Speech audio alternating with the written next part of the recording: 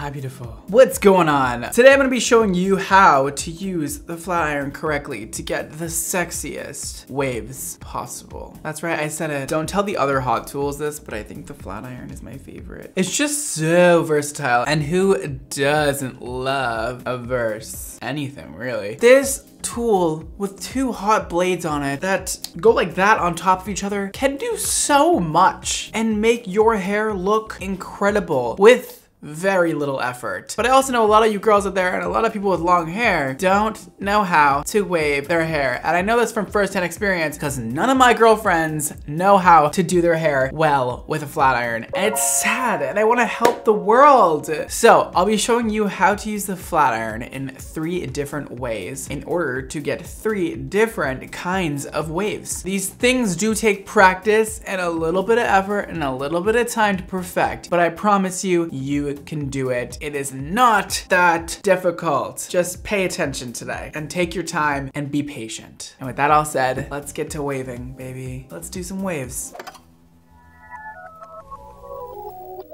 My client has arrived. Thank you for coming. What? You're scared? You're gonna be fine. I have tortured some of your other siblings. Not all of them have gotten the best treatments, but you are lucky because all we're doing is ironing your hair today. So you're gonna be just fine, I promise, okay? We're not doing anything crazy today. We're not giving you a new color or a new haircut or experimenting with anything. So you'll be fine. All right, good.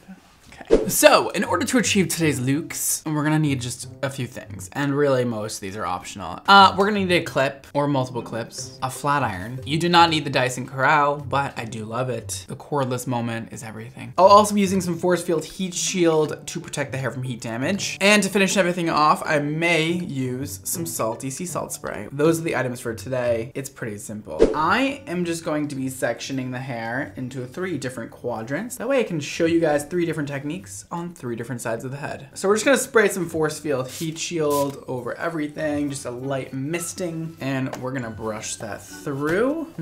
Smells so good. And I'm gonna put this at 365 degrees. You do not need super high temperatures for this. If you don't have extremely coarse, coily, kinky hair, you do not need like 410 degrees on your hair. Don't do that, you're gonna burn your hair. So we're gonna pick up a section that is about 1.5 inches wide. Now watch closely. I'm gonna be doing one myself and then I'll show you guys how to do the other one. So I'm gonna pick up this small section and we're just gonna go for it.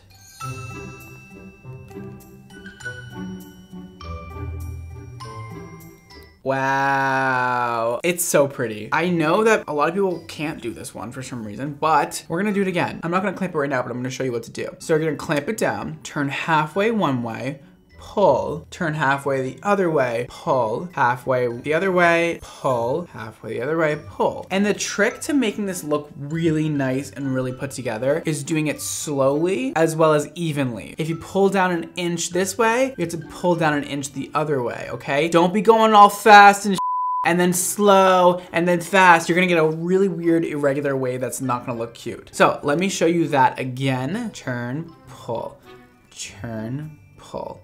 Churn, pull, churn, pull, churn, pull, churn, pull. I'm sorry, but that looks delicious. Let's do it again. So make sure your sections are also not too thick and not too wide. This is how thick you want it. It's quite a thin section. This is going to give you even heat distribution and make sure the wave is all uniform and beautiful. Stick it in the root, turn, pull, churn, pull, churn, pull, churn, pull, turn, pull, turn, pull. Also, while you're pulling, make sure that your iron is sitting completely horizontal to your scalp and to your parting, or else you're gonna get a little bit of curl in there and it's not gonna look the greatest. Wow, look how fun that is. Like, she looks gorge. And while you're doing this, I want you to literally say in your head or out loud, turn, pull, turn, pull, turn, pull, turn, pull, turn, pull. And when you're using the iron at a low temperature, you aren't gonna get as severe of a wave, which is good because I think when people do this too severely, like the wave is super crimped, I don't think it looks great. So if you are getting extreme amounts of crimp in the hair and it's literally like this, like standing off your head, you're using the iron at too hot of a temperature. Another great little tip with this is at the end, make sure you're always finishing with the end going in. And you can kind of cheat a little bit right at the end. You can quickly pull back before you finish the strand. That way the end goes inward and not outward. Because when they go outward, it just looks like really bad. Trust me. This is also a great technique to do when you just woke up and your hair is kind of cute, but like not perfectly cute. And you just want a little bit of extra wave and extra something in there to make it really look finished and polished. This can do that. You don't have to do every single strand of your hair. You can just do kind of in between your natural waves and it'll add a really nice finished kind of look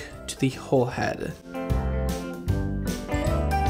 And that to me looks fabulous. And you can go on some of the pieces of hair and just refine it a little bit. If you don't like some pieces, just give it a little extra crimp and you'll be good to go. Let's add a little bit of salty sea salt spray to texturize this just a little bit. Ooh, that looks perfect. You can even put the salty in your hand and then just scrunch it in also. God, I love that. So that took me all of like 3 minutes to do. So easy. Seriously, if you just practice this a little bit, you will get the hang of it. Love that wave, probably my favorite, but there's also some other cool waves you need to know about because I love combining different waves all into one head. I think it gives a really beautiful, bohemian, cool vibe when you combine different kinds of waves all in the same head. So I would honestly recommend doing all these different techniques on your one damn head. Next wave. Are you ready for this? Are you ready for this? I'm excited to show you what's about to go down. So let's spray Keep Protectant on nice and far away. You do not need to come up close and spray it on the hair. This also acts as a little bit of a flexible hold on the hair so that your waves will stay all day, all night, and all week if you really want them to. I want you to bear with me, okay? Because it can get a little complicated. I'm going to feed the hair in, make it into a little C, and make a bunch of C's. You get a really nice, beautiful flat wave. Some of you out there might be thinking, Brad, that looked hard, but we're gonna simplify it. Please don't take too much hair, by the way. This is a very fine, thin section. Please do that. It'll be easier for you in the long run if you take smaller sections. You literally just hold it down, clamp the iron down, and then drag the iron so it creates a C shape. See that? The next one, you're gonna just take it and just move it in the opposite direction and clamp the iron down. And then the next one, you're gonna start pulling it again. This wave also is super pretty because it's a little more natural looking than the rest. If you want that super lived in natural look, I think this is the best one to do. So let me show you again on another section. We're clamping, we're pulling. This is the only one that you're gonna be pulling like this, okay? Then the rest, you literally just fish it in to the bottom of the iron and literally just form a wave with your fingers as it goes through the iron. You are creating this masterpiece by moving your fingers around and creating little C formations back and forth. Let me show you again because I know y'all might be still confused. Clamp it down, pull. You're pulling, okay? You're pulling the hair into that first C, and then the rest of them, you're just fishing little waves into the iron, okay? Exactly how you want them to lay. Clamp, pull. We got this, girl.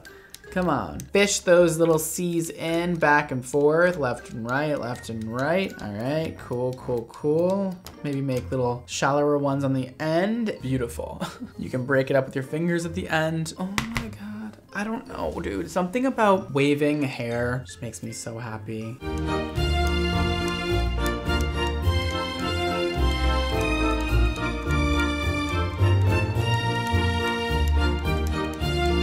See that when you get good at it, you can do it in 5 seconds, all right? These things are going to take practice. They're not just gonna come in 1 second, or maybe they will.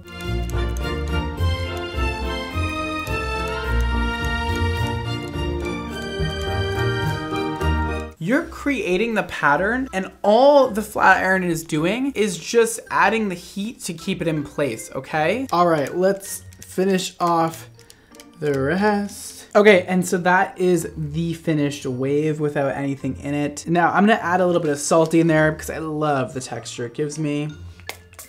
I'm actually gonna put it on my hand. This is gonna add a little bit of texture, some more hydration. It has tons of oils in it. Just give it that sexy lived-in hair look. I'm obsessed, I'm fully living. That's gonna dry really beautifully in the hair. So here we are, let's compare the first one to the second wave. This looks even more natural. It's a lot flatter as well. This has really no volume to it, whereas this one is definitely a little more three-dimensional and it's coming off the head, and this one is laying super flat to the head. I mean, I love both. I think the volume this one gives me is amazing. The naturalness this one gives me is also just incredibly beautiful. And just like that, we have made it to the last and final wave. This one is definitely the most voluminous, the most refined looking one, but at the same time, a little disheveled looking and natural. You'll see in a second what I mean. It's a little bit of both. If you already know how to curl your hair with a flat iron, you're already leaps and bounds. What is that saying? I don't know. Leaps and bounds ahead of everybody else with this one. I don't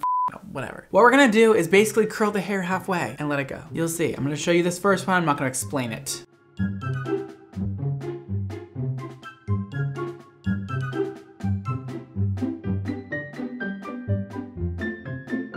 And that is that. Do you see how much volume that one has? Ooh. It looks hot. So this one is almost a curl, but it's still a wave. It's a combo of both of them. Now this is different than the first one because in the first one we did it horizontally. We're doing it vertically this time. We're gonna turn the iron halfway, hold down a little bit, and let it go. Right below that first wave, you're gonna do it again, but in the opposite direction. And then again, after that, in the opposite direction. And you're gonna get this really defined, beautiful, almost curled S wave. Let go, churn, let go, churn, and let go. And feel free to go back in after you're done and kind of refine the waves the way you want them to look. That is totally okay. Now, in this next section, I'm gonna show you the same technique, but done a little bit faster and a little bit differently. So you know how we were pulling out, turning halfway, pulling the iron out, turning halfway, pulling the iron out? You don't actually have to pull the iron out. That is a much easier way to do it when you first begin doing this kind of wave, but you can actually just do it all in one sweeping motion like this. So I'm actually just doing the same thing, but I'm not taking the iron off the hair at all. So we're just clamping it down, turning halfway, turning the other way halfway, turning the other way, turning the other way. And I'm just gonna go in there and just even define some of those pieces a little bit more. What I'm doing is just taking the iron and bending the hair a little bit more. We're getting amazing volume with this wave. If you have hair that is more on the finer side and it lacks volume, this is probably gonna be your go-to. Clamp it vertically, turn halfway, take it out if you want to, turn halfway, again. Turn halfway. Oh, yes, baby. That is gorgeous. You look so pretty. Yes. We're almost at the finish line here. These waves take no time at all. It's 2 seconds to do the entire head. Clamp it down, turn it backwards halfway. Clamp it down, turn it frontwards halfway. Clamp it down, turn it backwards again, and just alternate. And you see on that one, you can really see that it's giving you almost a curl, but it's not quite there yet. Just gonna brush this top section, and we're ready to finish off this side of the hair. Boom, clamp, boom, turn. Boom, clamp, turn the other way. Boom, that's it. That's a little bit too curled at the ends for me. I don't like that, so I'm just gonna go, doop, that's it. Just flatten it out a bit. It's all about using your eye and figuring out what you like and what you don't like and then just correcting it. That's what makes a wave really look beautiful, is when you just refine it a little bit at the end. And again, let's hit it with a little bit of salty on the hand. And this salt Water is not super drying. I know there's a lot of formulas out there that are very drying, and mine is definitely not. It's actually more on the moisturizing side of things. Even if you spray it in your hand and let it sit there, it's not gonna dry your hand out. And already you can see just from this side, there's so much volume. This is like maxed volume. Look at the difference between the first side we did, which is a very similar method to this one, but look at the amount of volume we got there. We could have even added a little bit more lift at the top, but like that is gorgeous waves with a ton of texture and volume. When you look from the front, it almost looks curly, but on the side, you can tell it's waved rather than curled. And I love that. And if the ends are a little too stringy for you, you can totally brush through them a bit. I love this side if you're looking for max volume, max texture, and maximum wave. This technique will really give it to you. Simply stunning and much different from everything else we did. So to wrap it up, these are the 3 different waves we did. This is what we started with, this beautiful flat defined wave. The second one, even more relaxed, almost straight, but with a little bit of texture, but still gorgeous. And definitely this one will be the flattest one of them all. So chic. And this last one is the most voluminous of them all with even more curl to the wave. So once again, I love to combine more than one of these techniques on the same head. I honestly like to just feel it out. Go for it. Try different things. If you combine all these techniques on one head, it'll give you an even more lived in natural hair vibe, and people will literally think this is your natural wave pattern, which I think is so chic. Otherwise, honestly, pick one of these. They're all so pretty, so you're gonna live no matter what you choose. Those 3 wave patterns make me want long hair so I can play with it and look that chic. Miss Mannequin, you outdid yourself today. You really rock that.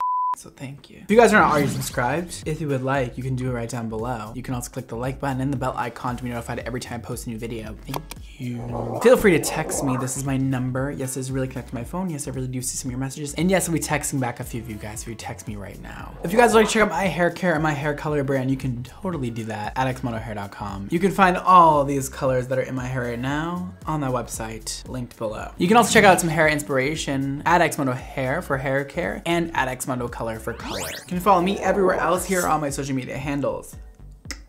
Today's Instagram shout out goes to Tina, and she says, "Hi Brad, I need your help with my hair. I'm a natural brunette and did blonde highlights, but my highlights look yellow and I want to go full blonde. What can I do?" Okay, 2 things. You need to lighten your hair more, but honestly, if you have very dark, very coarse hair, your hair is probably always going to fall back to that yellow stage.